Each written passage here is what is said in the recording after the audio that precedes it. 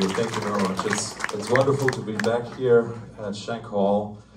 You know, I'm from Germany. I'm like a late starter. You know, I started playing live music, you know, on stage when I was 38, believe it or not. And it's just so wonderful to be here to see some of the same faces, but at the same time to see that there are more people here than ever before for a Stickman show. So thank you very much. Woo! Yeah. This tour has turned out to be very, very special. I said there was bad news, right?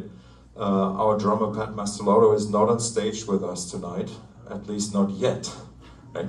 Unfortunately, he was in hospital for 3 days.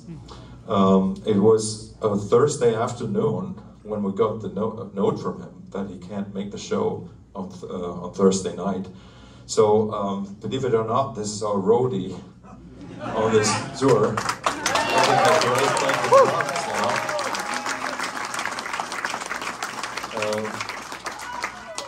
Yeah, and his full name is Alvin Patrick, and I like to tell you this story that actually he's called Alvin because of the drummer Alvin Jones, and Patrick because of the drummer Pat Mastelotto. So we couldn't, you know, he's really the perfect guy to take the seat for Pat for these shows, and we're very grateful that he can do that.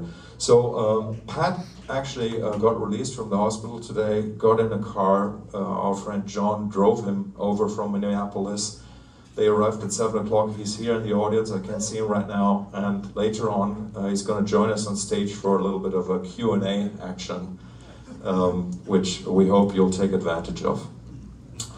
Okay, I guess that's what I needed to say, Tony, right? Yeah. Yeah, because Tony asked me to do this. Okay, we're gonna